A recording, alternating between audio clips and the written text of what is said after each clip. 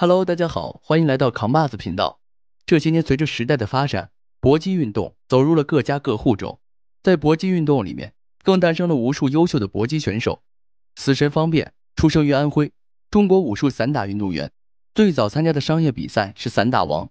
方便的职业生涯充分体现了厚积薄发、君子藏器于身、待时而动的励志故事。后来，方便转战武林风，取得了非常好的成绩，这是我们有目共睹的。是中国自由搏击的旗帜性选手，中国80公斤级的佼佼者，也是80公斤级第一人。他代表中国多次出战，屡建战功。在他的搏击生涯当中，啃了不少的硬骨头，制服了不少外国拳手，为中国争光。这次方便的对手是来自泰国的飞腿王子考克莱。在与方便交手之前，考克莱曾大言秒杀中国选手，声称中国武术不堪一击。这位体重只有80公斤的拳手，常常与比自己体重大几十公斤的巨汉进行搏斗，并且多次创造了以小打大的神迹，这也让他成为了最具国际影响力的泰拳手之一，获得过2002年、2003年泰国迦南龙拳场冠军，2004年 K1 首尔站冠军，2004年 K1GP 世界大奖赛第3名，2010年 WBC 泰拳世界冠军，是泰国大级别拳手中的代表人物。让我们来看看这场精彩的比赛吧。首回合，考克莱开场咄咄逼人，把泰式高扫腿当作开胃凉菜率先送上，方便就以拔根勾踢击倒对手，依靠接腿摔率先向对手发起猛攻。这个几乎搏击台上的空气都要凝固。是啊，这种令人窒息。好的，漂亮！这个很典型的接腿摔的动作，很漂亮。考克莱的认识是在打中泰他漂亮！大家看到这高鞭腿，这种高鞭腿应该说给人感觉到，就以前呢，应该说我们都印象很深的就是刘海龙这个柳式劈挂。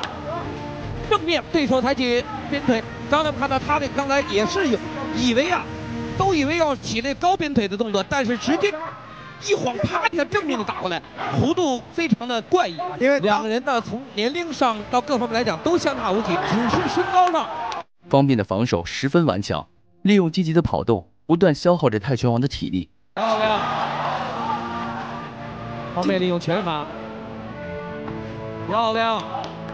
双方稍有迟疑，就在这迟疑之间，突然有一方爆发。我们看到每次在这对决当中啊，判定先出拳的总是方便的冠军，不得不好的，这就是又是一个劈挂腿，正面的直接迎头。随着比赛的进行，考克莱体能出现问题，被方便抓住机会，趁势发起狂风骤雨般的进攻。比赛里面第一局比赛我们都占明显的优势，好的接腿摔。应该说第一回合到现在打的那个泰国的选手理应是心服口服了。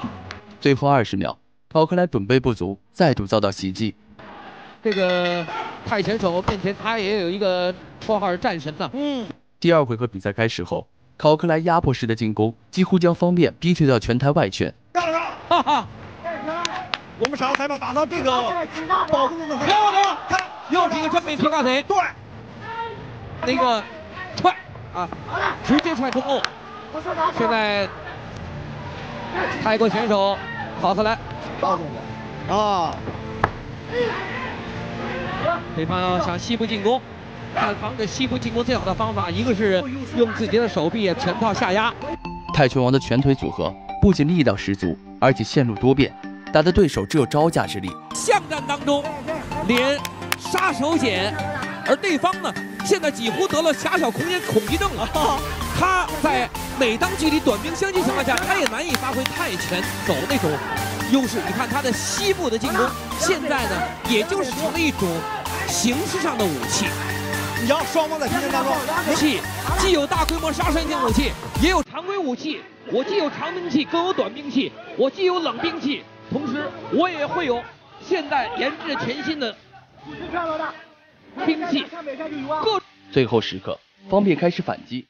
他利用速度优势以巧制胜，在防反过程中，方便做得非常好。他牢牢地掌控时间，利用时间差打了对手一个措手不及。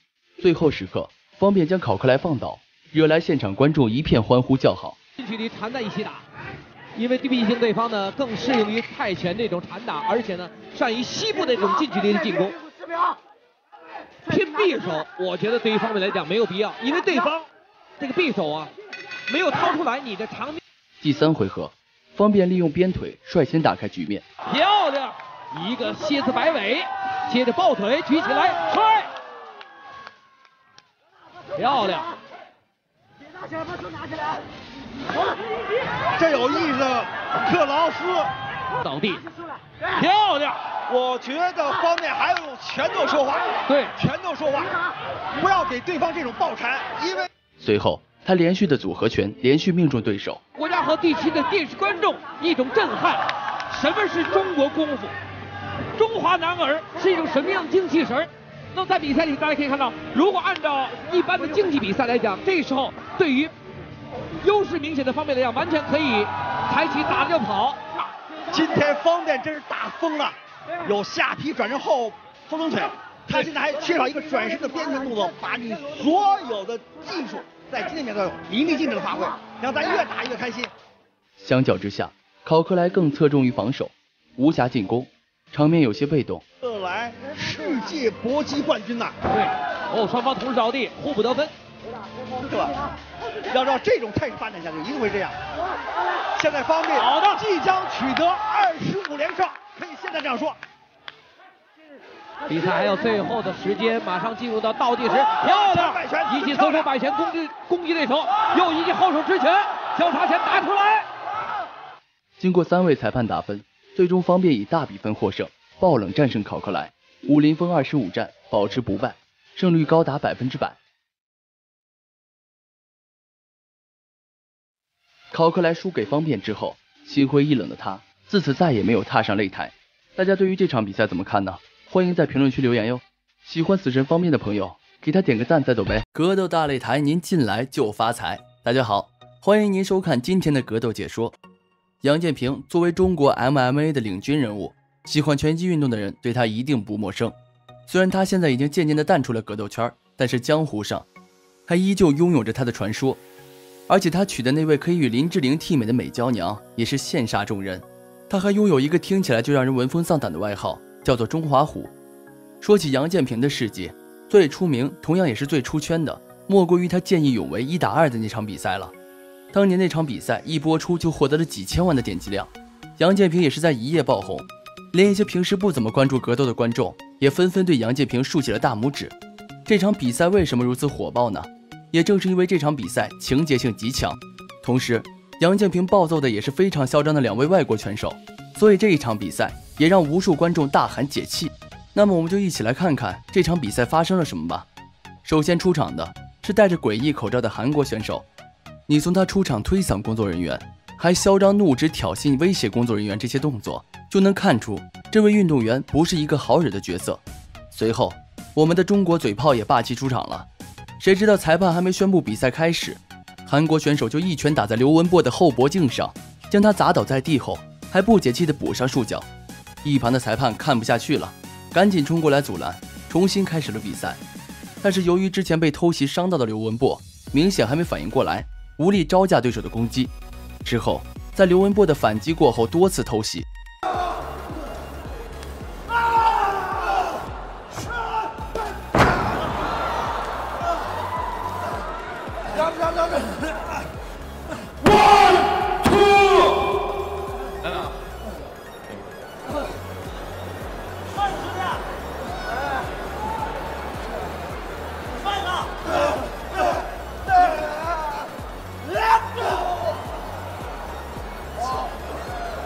别动手！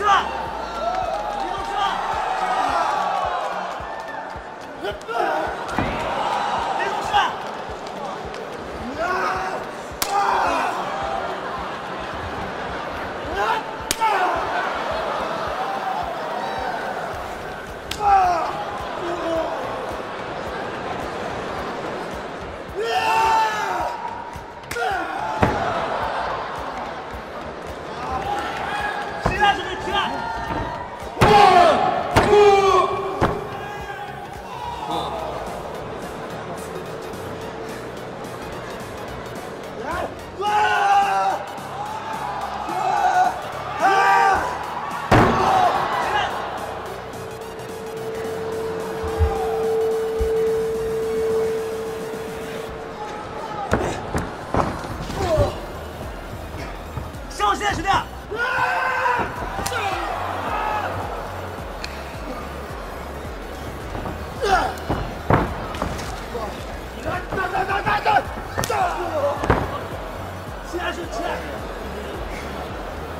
离开这个擂台，离开这个，他犯规了，离开这个擂台，犯规了，离开这个，离开。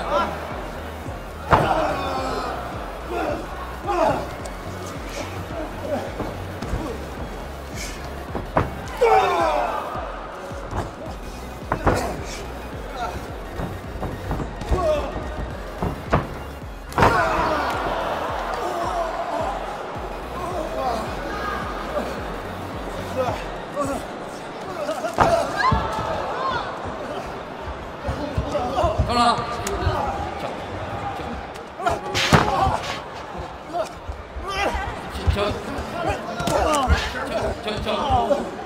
我给你你坐到这儿，坐到这儿。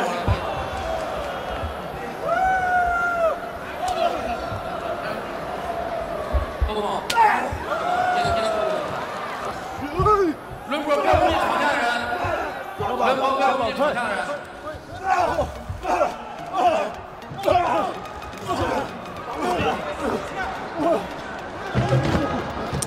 哎呦，这自己水吧。哎呀，杨总啊！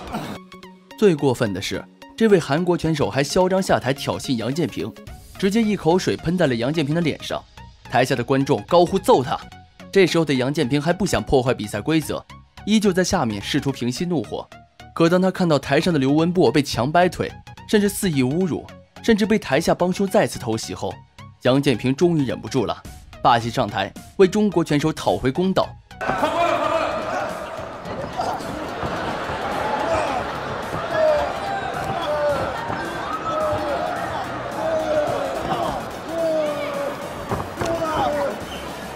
哎，裁判，手指他呀！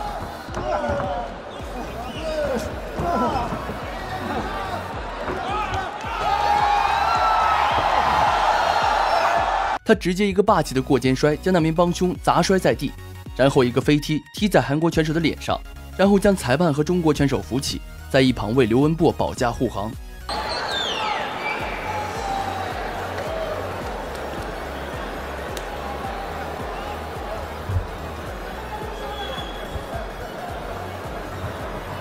比赛继续，比赛继续。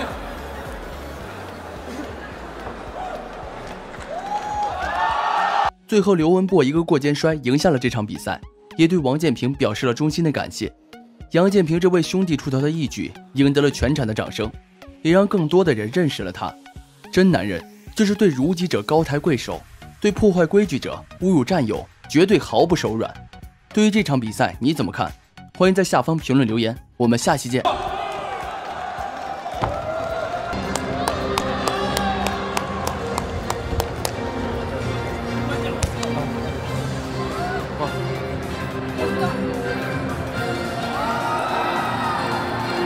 不能给中国人丢人！我的大技术，我的大命！这是刘文博打得最狠的一场比赛，开局就和美国人互不防守狂轰，就算打得满脸是血也不认输。2017年9月2日，瑞利博挑战全球深圳冠军赛，刘文博对阵桑农里奇。刘文博，一位来自山东的好汉，从小就喜欢舞刀弄枪，父母将他送进了武校学习。在武校，他总是因为个子小被人欺负，所以刘文博的训练比任何人都刻苦，而且还有一股不要命的狠劲。经过日积月累的训练，就算是比他大的孩子也都很难打赢刘文博。直到14岁这年，刘文博才算是真正接触综合格斗，在擂台上闯出了属于自己的一片天。刘文博此次的对手桑农里奇，来自美国的重量级全国冠军，有着55场比赛的胜利，更是拿到了巴西柔术的黑带称号。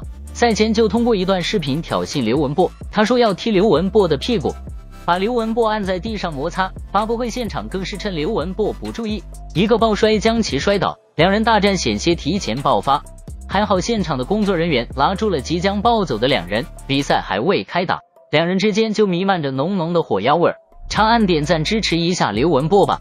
看看他是如何教训嚣张的美国人。比赛铃声敲响之后，双方一上来就是激烈的拼拳，互相不防守，狂抡近百拳，这种不要命的架势瞬间引起了现场观众的阵阵欢呼声。 Wow! Throwback clinch! Lu Wenbo's got to be careful he doesn't gas out early. He's gone at him really hard early. 在两人互对近100多拳之后，桑农里奇率先顶不住了，赶紧挣脱了刘文波的控制。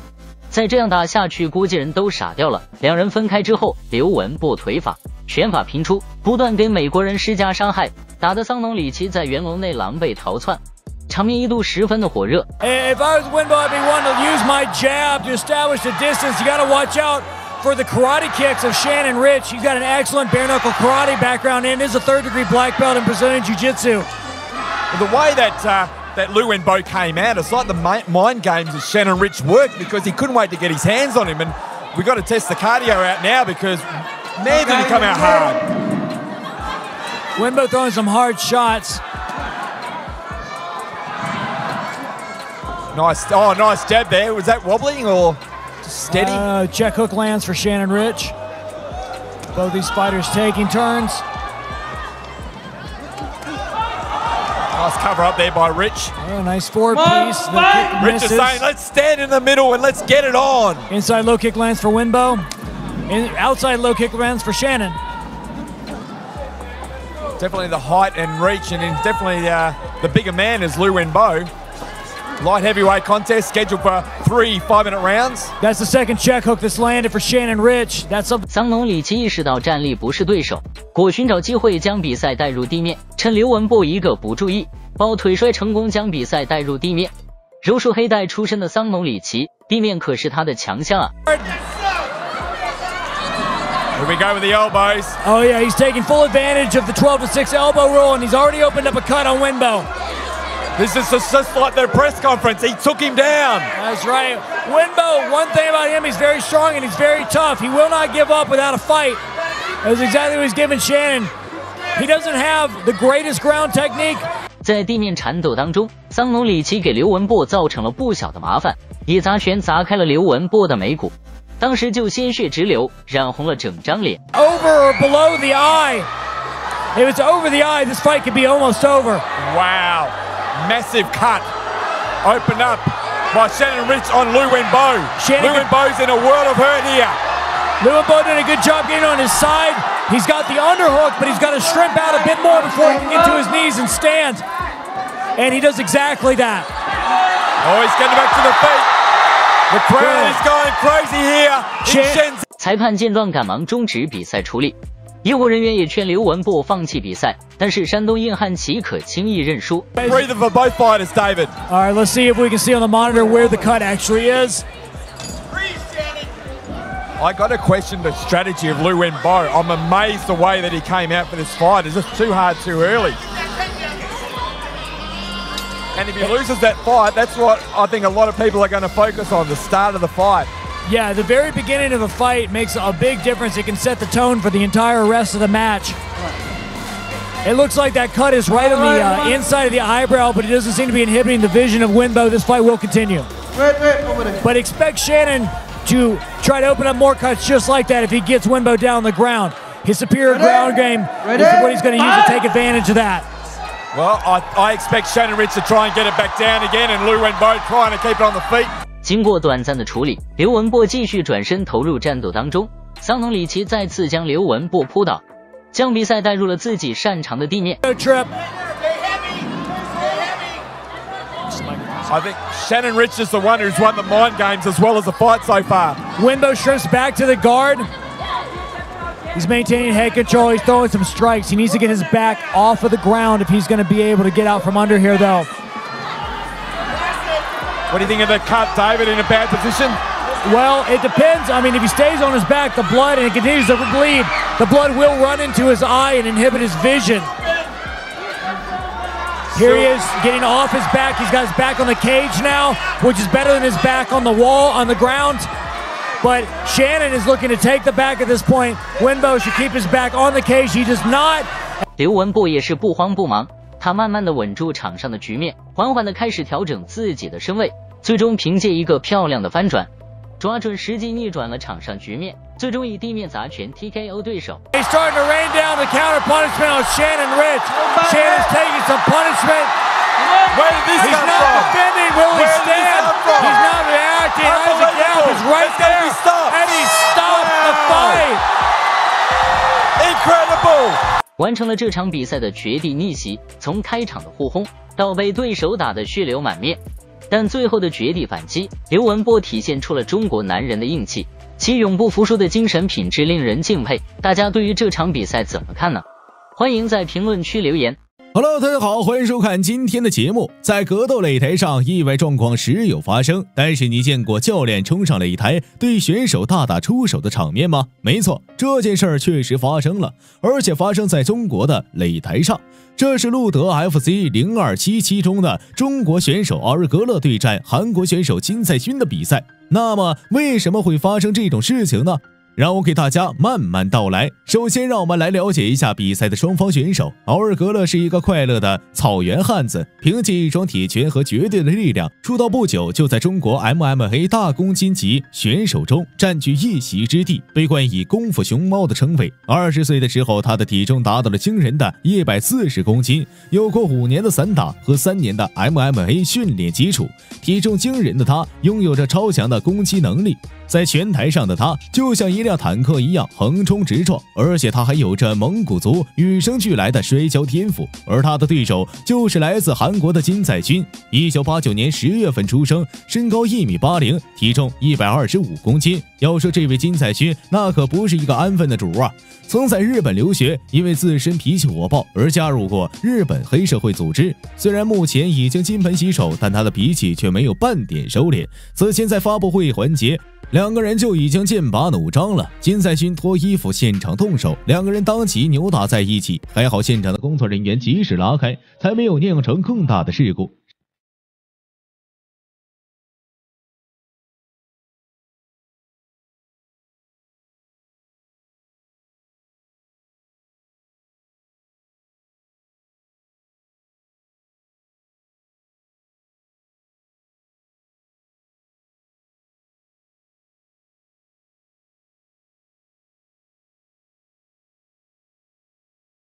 上场的时候更加的不消停，做出各种侮辱人的动作，隔着屏幕都是能够感觉到他那浓浓的嚣张气焰，简直是太不把人放眼里了。所以比赛的结果呢，就是奥尔格勒被彻底激怒，擂台上都打疯了。憋足了气儿的奥尔格勒像一辆坦克一样，发动了自己毁灭性的恐怖重拳，给予这位韩国胖子毁灭性的打击。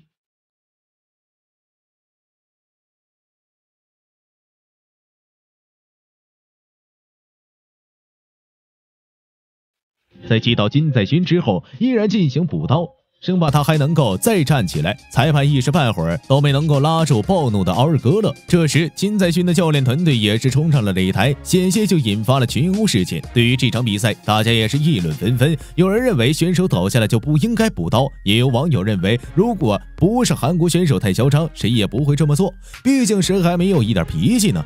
赛后，奥尔格勒也对此做出了解释：我第一次参加这种国际比赛，心里比较紧张，而且赛前压力也很大，因为我们两个在此前就已经产生了矛盾。金赛勋更是以黑社会的身份对我进行威胁，所以我只想着干掉对手，不给金赛勋站起来的机会。人已经打失控了，等到教练团上台的时候，我才已经知道比赛结束了，谁也不会冒着犯规的风险故意这么做。我们再来看看这场比赛。同时呢，这也是他们第一次来到中国。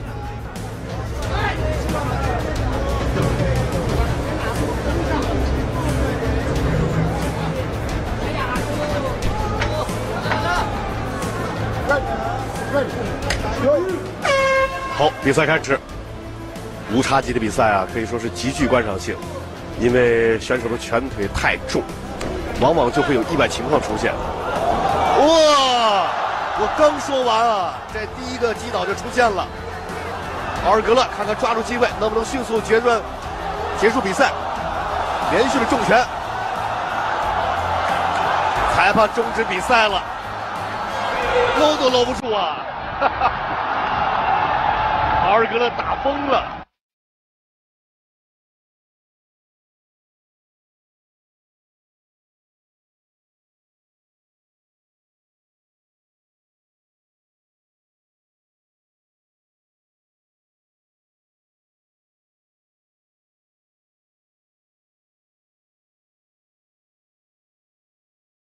对于这场比赛，大家又是怎么看的呢？欢迎在评论区留言评论哟。喜欢奥日格勒这位小伙子，给他点个赞，再走呗。Hello， 大家好，欢迎收看今天的视频。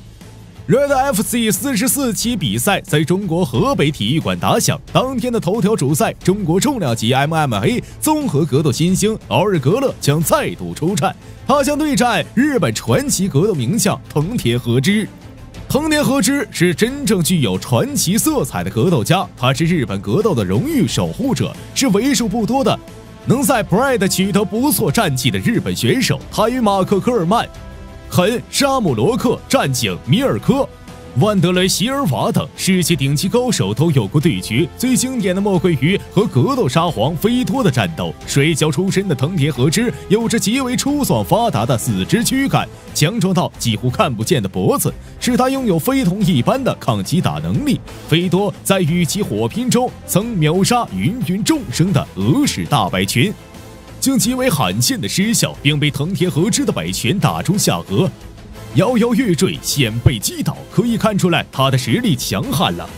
功夫熊猫奥日格勒擅长猛追猛打，继承了内蒙古汉子的勇猛善战。虽然有一个圆挺挺的大肚子，但这也丝毫不影响他的灵活性。体重惊人的他拥有着超强的攻击能力，在拳台上的他就像一辆坦克一样横冲直撞，极具杀伤力的重拳往往造成一击毙命的绝杀。他的比赛总是让人热血沸腾。奥日格勒和藤田和之的称重现场，藤田和之性格暴烈，但奥日格勒也不是省油的灯，两人在称重仪式上就因握手的问题而爆发冲突，还好工作人员及时的拉开了，阻止一场事故的发生。在比赛日，带着一股火的藤田和之刚上场就表现得异常激进，身后的助手高举日本国旗，藤田和之挥舞手臂向看台呼喊，当时满场嘘声和叫骂，但他似乎毫不在意，更是对着镜头做鬼脸，气焰举动十分嚣张。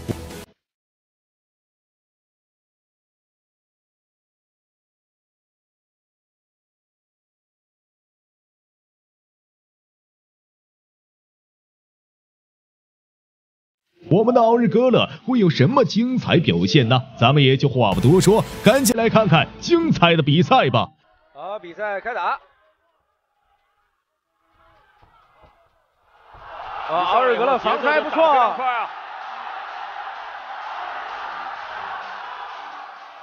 藤田刚刚有几个顶膝的动作，但是顶到奥日格勒的腹部效果并不太好。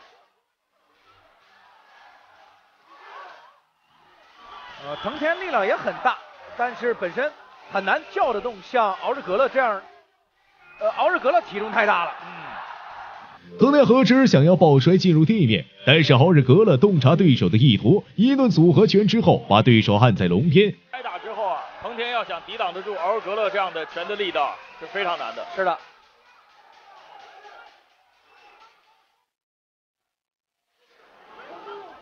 所以其实这个藤田和之开场的所有的表现，藤田利用自己的力量直接推开奥日格勒，想要进行反击，但是奥日格勒的体型太过巨大，又再次把藤田压制在笼边。到这个位置，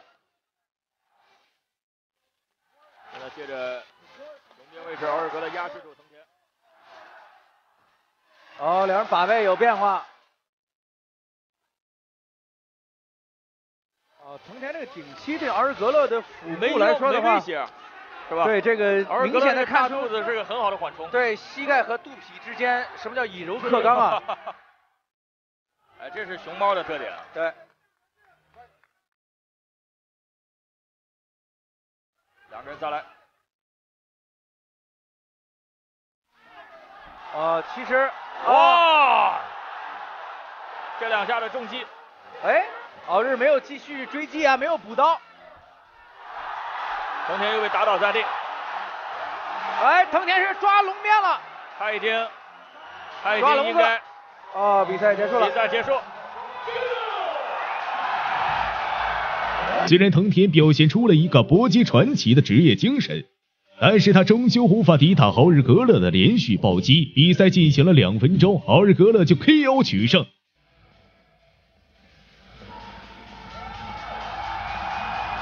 这样的奥日格勒的这场胜利呢，也将我们录的 FC 国际综合格斗大赛0447今晚的现场啊，推上了最高潮。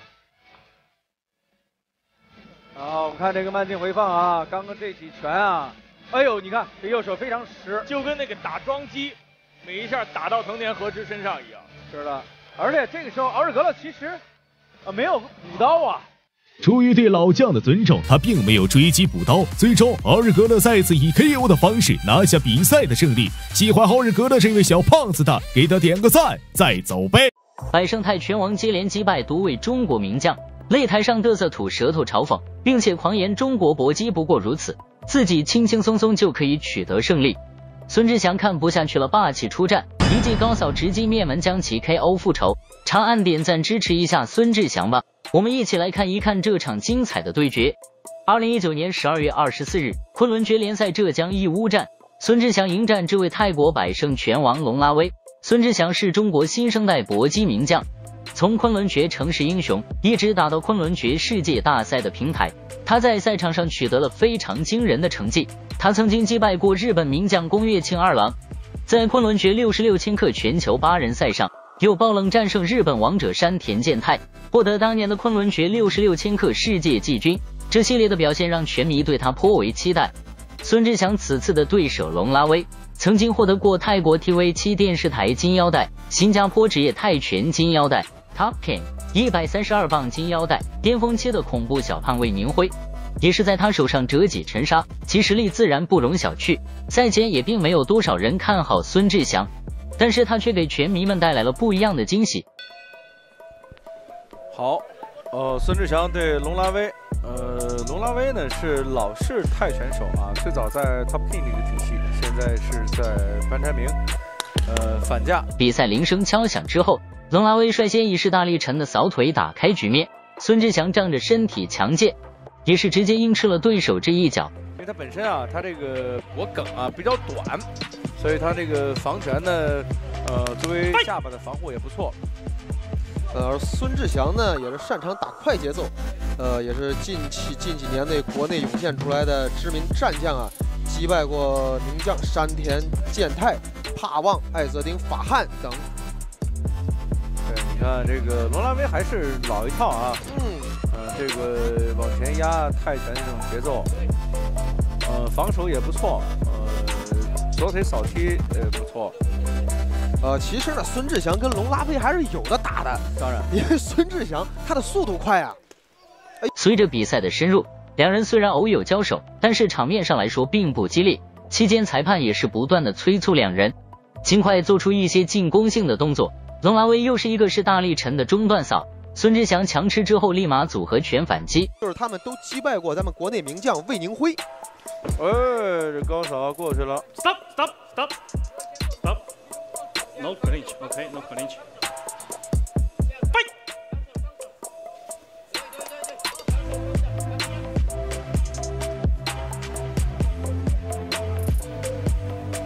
拳手的徐晃，动作都出了有点犹豫啊。孙志祥现在还是比较谨慎。对，在两人的对拼当中，孙志祥不断的用假动作迷惑对手，然后一个出其不意的直拳狠狠地砸中了龙拉威的面门，打得十分灵活多变。紧接着又是一个跳膝，给龙拉威造成了不小的伤害。好，地扫。这场比赛吧，高扫上头，更多的看到是时代的变化。也是一场情怀之战吧。龙拉威这个，但是龙拉威这个低扫就是左腿的扫踢还是重啊。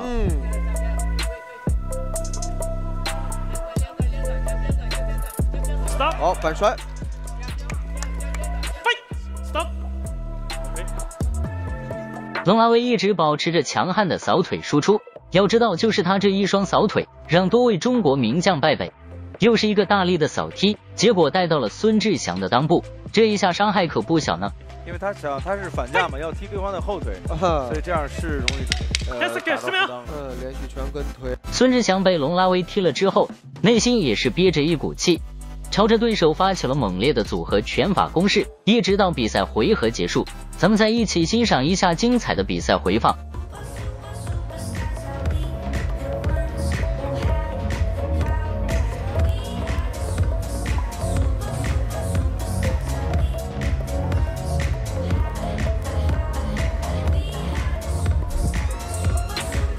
比赛来到第2回合之后，孙志祥以先声夺人的组合拳展开了自己的攻势，而龙拉威则迅速的还以颜色，其扫踢和拳法十分霸道，强悍的力量踢得孙志祥手臂通红。在向龙拉威的右侧转，尽可能的避免他的左部的这些扫踢以及击打的动作。对于龙拉威来讲呢，就是后手嘛，后手后腿。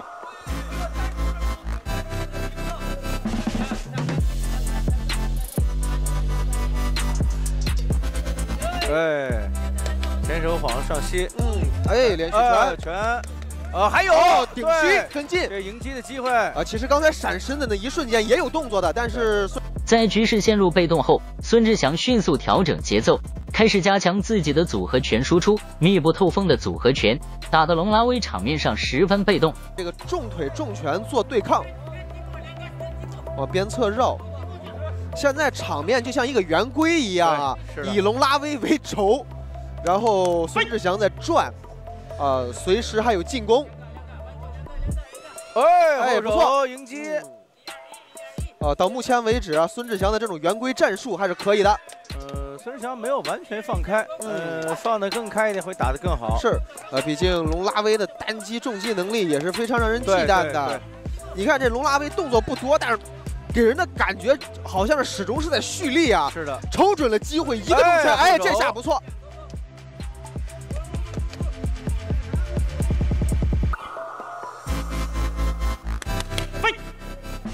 套人拳跟腿，拳腿组合，好，互换后手扫踢，